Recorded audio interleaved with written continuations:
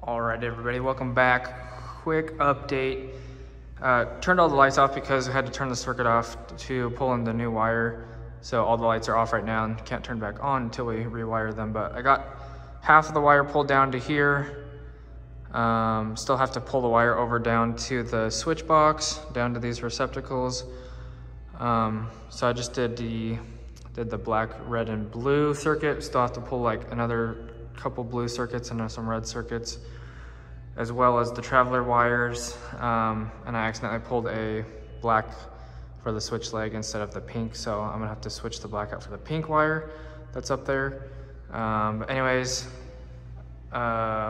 we did, like I said, actually I didn't say it yet, but I took all the wire out from the first box, home run box, all the way to the end.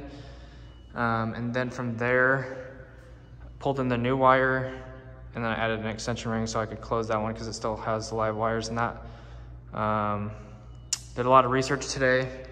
So these receptacles over here, circuit 30, I didn't do a full research, but I'm assuming they pipe between each other. I'm gonna check that out tomorrow.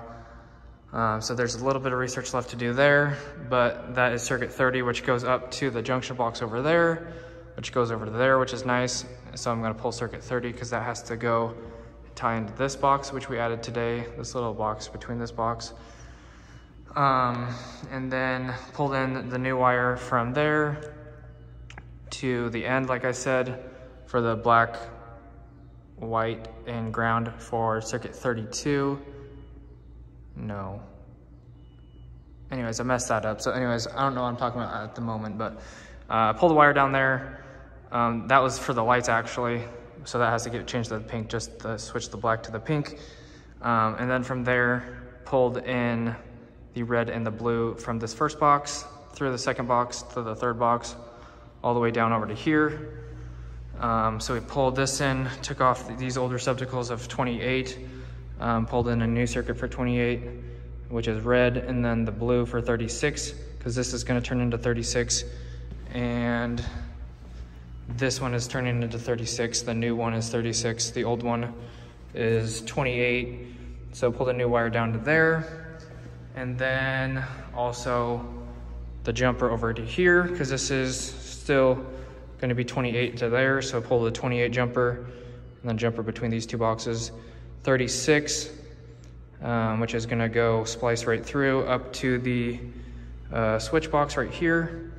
And that 36 is eventually going through the MC over to this guy right here, which is going up to there. We pulled the wire up to there for 36, so that one is completely done now. Just have to tie that through. Got some receptacles on, finished with the industrial raised. Still have to make this one up, put the mud ring on it because this one is getting sheetrocked. So I got those two done, that one done. And then all these ones along the wall are ready to go now. Those can get made up tomorrow. I'm gonna be working by myself unless Steven works with me. We can pull some wire in here. So that's exciting. I mean, obviously I'm gonna need someone to pull wire up for these ones and then down the trunk line again. So hopefully he can help me out with that. That's pretty much it. Lots of research and notes today. And then once I got all that done, then we started to pull wire and get stuff done. So that's where I left off today. Hopefully you guys enjoyed. If you did, make sure to hit the like button and subscribe. I'd appreciate it. Love to see you guys back in the next video. Stay tuned for tomorrow. It's gonna be exciting, hopefully.